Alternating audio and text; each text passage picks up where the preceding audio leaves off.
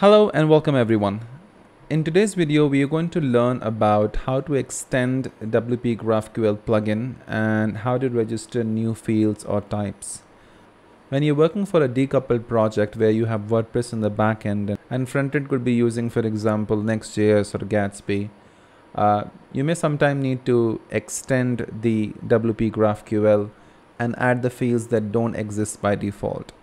So for example, let's say you're building a WooCommerce site, okay? And let's say you're building the checkout page where you need to have the list of countries. And if you select a particular country, then you would like all of the states that belong to that particular country to be displayed. Now this data by default does not exist in WP-GraphQL. And if you would like to go ahead and register your own fields to get the data from WordPress with WooCommerce, then you can register your own fields. Let me show you how. So this is my headless CMS plugin, and I'm assuming that you already know how to create a plugin, and this plugin has a bunch of fields that it registers already, but for this demonstration purposes, I'm going to start with a new class. So I'm going to create a class and I'm going to name it as class register states. Okay, and then I'm just going to do class register states, and then I will also need to use namespace. For now, to save time, I'm going to copy this namespace and I'll paste it on top. Okay, and then I'm going to say use singleton because we are using a singleton approach. And if you don't know what that is, there is a separate tutorial which talks in depth about singleton and how to create one in my advanced WordPress theme development course, so you can check that out. And then we'll do construct method,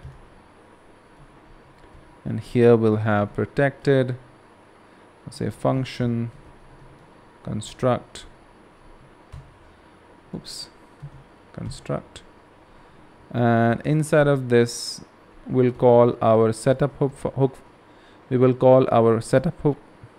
We will call our setup hook function. So we'll say protected function setup hooks.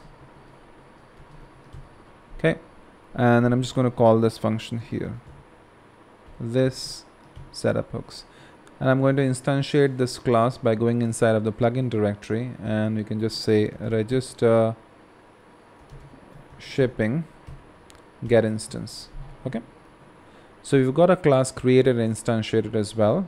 The next thing we want to do is, in order for us to register a particular field, we have a function available in GraphQL. So make sure that you have WP-GraphQL plugin already active in WordPress from WordPress dashboard, and you also have installed and activated the WooCommerce plugin.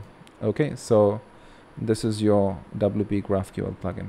Okay, so assuming that you have already done that, let's hook onto GraphQL register types hook. And I'm going to hook into this using my own custom function, and I'll call that function as register states fields. Okay, and then I'm going to create a function register states fields. All right, I'm going to hide this. Next thing we're going to do is basically register a GraphQL object type. So I'm going to say register GraphQL object type, and this basically takes two parameters. One is the type name, so we'll call it as Woo state, and the second is the fields in form of an array. So I'll say fields, and then I'll say state code. So I need state code, and that will be a type, and type will be string. Okay, and then I also need state name, and that will also be a type string. Okay, once I've registered that state field, I also need to register the states field. So I'm going to again go ahead and copy this function, paste it here, and this will be woo states. So this is going to contain all of your states. So this is going to contain the single state information. This will contain all of the state information. Okay. All right. So that will be an array of fields again. So let's say fields, and that will be an array, and this will contain states. So states. Okay, and the type of this state will be actually this one. Okay, so we'll say type will be a list of, because we want an array, list of. So I would like the array of states, so array of this particular object type. All right, perfect.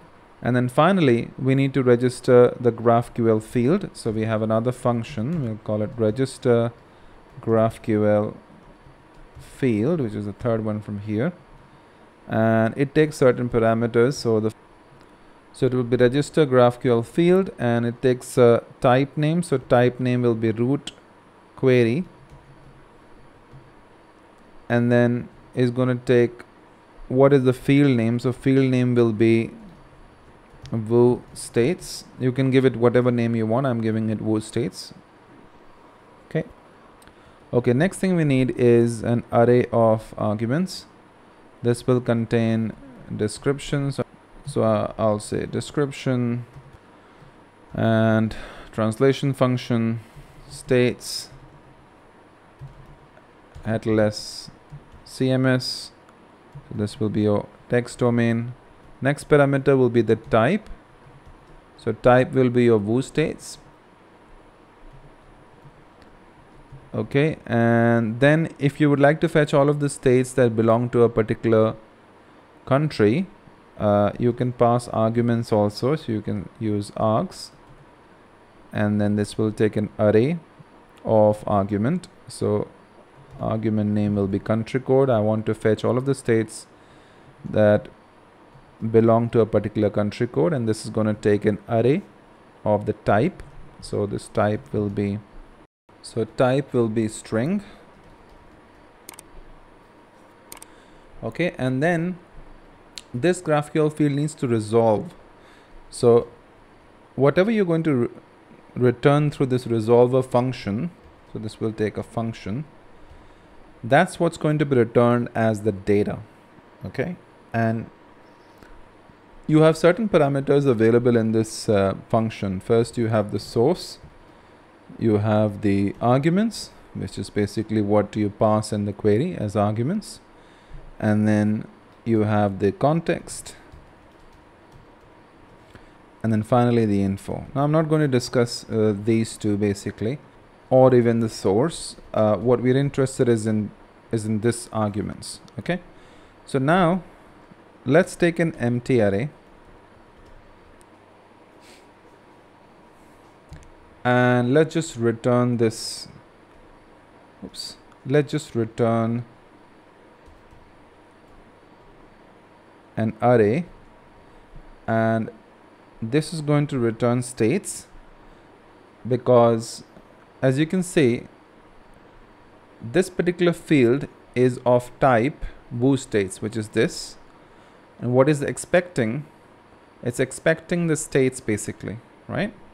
So I'm going to say states, and for now all I'm going to do is just return this state.